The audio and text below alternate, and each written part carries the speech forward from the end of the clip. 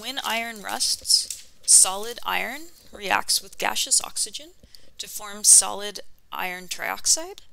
Write a balanced chemical equation for this reaction. So this is a little bit tricky because they did not give you any of the molecular formulas of any of the reactants. So we're going to have to pull them from the question. So solid iron, so that's our one reactant, with gaseous oxygen, that's our second, and our product is iron trioxide. So solid iron just means it is the element iron on its own. That's it. It's solid, like it said in the question. It's good to include the states of matter as well, especially if they are given to you in the question.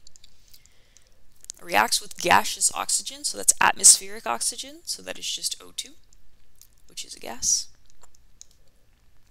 And it is going to form iron trioxide. So this is iron 2O3. So the way you figure out how the molecular formula is, especially when it's written out like this, so iron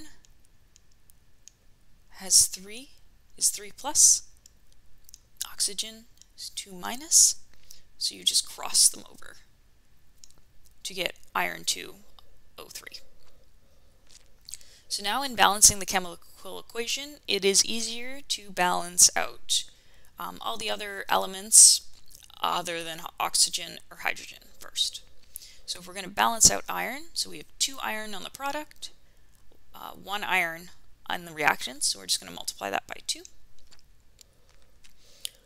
But now we have 2 oxygens and 3 oxygens on versus reactants versus products.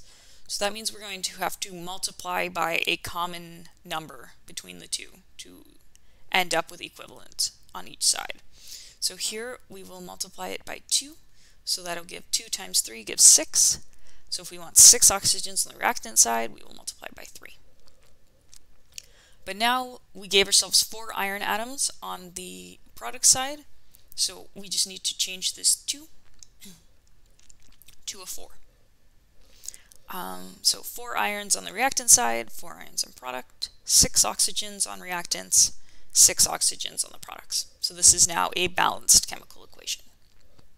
So it is always helpful to double check at the end just to make sure everything balanced out correctly.